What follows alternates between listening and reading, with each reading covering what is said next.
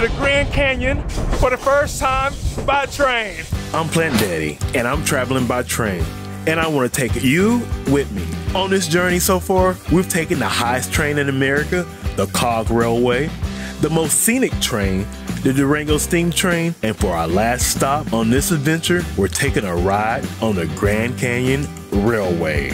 This is Train Bros.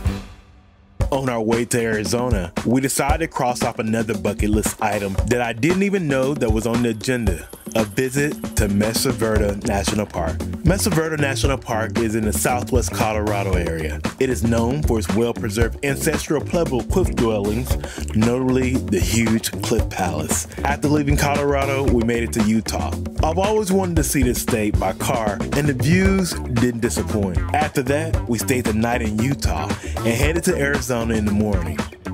The Grand Canyon Railway is based out of Williams, Arizona, which is a beautiful town that's an easy 2.5-hour drive from Phoenix. When we arrived, we were greeted with an old-timey shootout. The Wild Wild West. My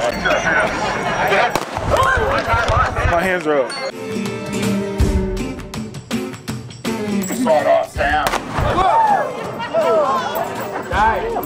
He's dead. That was great. Time to hop on that train, man. Declining ridership due to the popularity of the automobile led the Atchison, Topeka, and Santa Fe Railway to cease passenger service of the Grand Canyon Railway in July of 1968. But private investors purchased the line in 1988, restored the facilities, and started running the passenger service train again on September 17, 1989. Here you go, Will. Your first class ticket. Thank you, man. Enjoy your trip to the Grand Canyon. My first time. On the ride up to the Grand Canyon, we decided to ride in the first class dome car. And when we return from the Grand Canyon, we'll be riding in a 1920s era Pullman open window car. But unfortunately, we got a little behind schedule. Oh man, we're running late. How are you? Okay. Going to the Grand Canyon. Dome car. Dome car. We can't be late. Made it. I'm so tired. We're late. Go ahead. Into the next car and up the stairs. Thank you. How are you? Watch your heads up there. That's right. We're one over. Looks like my grandma's house.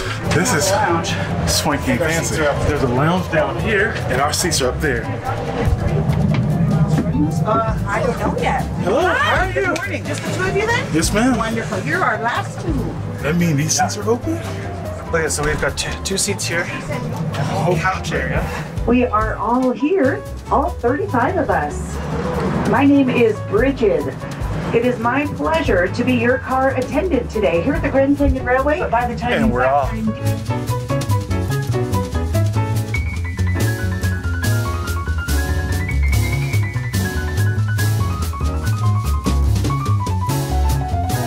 Troublemakers. So Bridget was telling us that the views get really incredible at mile marker 56. So this is my first time in Arizona, and I always thought that the majority of Arizona had just red rocks and it was dry, but right here we're coming through quite a few cedar trees, I would say. We're gonna head to the cheap car. Excuse me. Kind of tight here in the train. Thank you. Yeah. And this is what makes train travel so amazing. You can't do this on a plane. You only sit in the seat on the plane, but on the train, you either get out and smell some fresh air, mountain views, amazing people, snacks, space, room to move around. I'll catch a train any day. This train is powered by 2 diesel locomotives. It's over 1,000 people on this train. There's a native behind me. He's from a tribe in Wyoming, and he's singing a spiritual song right now. So beautiful. This train only has one viewing platform, but Mike and I didn't mind because it really gave you the feeling of being on an old-timey railway. And after taking that feeling for a while, we decided to treat ourselves with some mimosas. Cheers, cheers. What's really great is there's a guy in the front of our train that are singing old songs that remind me of the West, so it's taking me back into time, I feel. I like it. I feel like we're on the range. We're on the range. Like, this is the perfect music. Holy running cow. Go ahead and run The away. cows are running. They're trying to get away from the train. This is my second mimosa. If Mike keeps bringing these up, I'm going to be laid out on the train. We're told that these are some of the best views that are coming up on mile marker 54 and 56. So whenever you are riding the Grand Canyon train, come to the back and get ready for these epic views.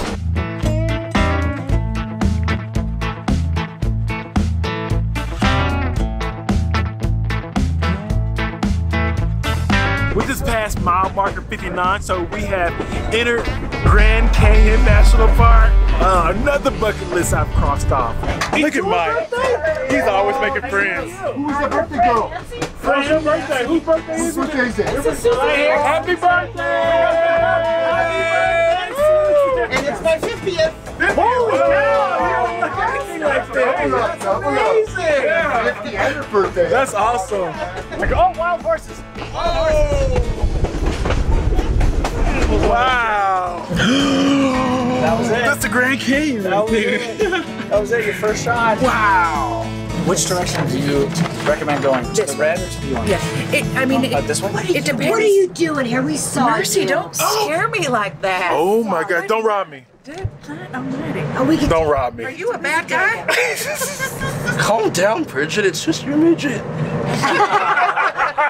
He is either direction that you go. Your views do, you know, Okay, just you wink have at an me. 18-mile. Yeah. Okay, great. You have an 18-mile view here. If you're going this way, you kind of don't. That's a little narrow. Okay, perfect. But you're going to be happy no matter which way you go. Thank you. Wherever you're at on the rim trail, you have a view of the canyon. Spectacular. Awesome. Thank you. Time to explore the Grand Canyon. Thought I left my jacket on board, but Mike always has my bag. Will, I have everything of yours in the backpack right now. Mike has a lot of junk in his trunk. See you later. We just hopped off. There's a lot going on. There are some people on the train that are actually going to take tour buses around the Grand Canyon, and they stop at very special points, and they give a history and a brief overview of the area. Mike and I have decided to just go and explore, be nomads, and do some adventure. Welcome to Train Bros! So we just hopped off the train here at the Grand Canyon. So here you see the train that we get off of, and they split the trains right here in the middle so you can walk through. Oh, wow! Oh, this is crazy! To see this? Wow, so huge. Wow. Hey, little squirrel. Oh, he's probably looking for food. Of course. He's looking for some food from us. You just said you want pizza. Mike and I made our ways towards the observation trail. We hiked for about a mile when we arrived to our destination, and needless to say, the views were stunning. You know, I've been lucky enough to visit a lot of these beautiful places, and what's great is that every place I go has something new to offer. That's what's great about traveling. It never gets old. The views never stop taking your breath away, and the adventure never ceases to amaze. This is what life is about. Seeing views like this. Look how deep this is. Look how deep this is. Teddy Roosevelt once stated that the Grand Canyon Railway was a sight that every American should see. And I must agree. After taking in these views, Mike and I decided to have a quick lunch before heading back to the train. What do you eat when you come to the Grand Canyon? Lunch was great. It's time to get back on the train. Mike and I headed back to the train, this time riding in a 1920s era Pullman open window car. We hopped on board, I took a quick pit stop, and the train took off. And in the true 1920s era fashion, we were entertained by a man in a top hat and vest playing a guitar and singing some great classic country songs. When I hear that whistle blowing, I hang my head and cry. Wow! Whoa! But Not everything about this ride was happy-go-lucky. What are you gonna do to us, man? Train robbers. Hey! Hey! He shot our tires out! Oh no! Let me hide my Apple Watch and my necklace.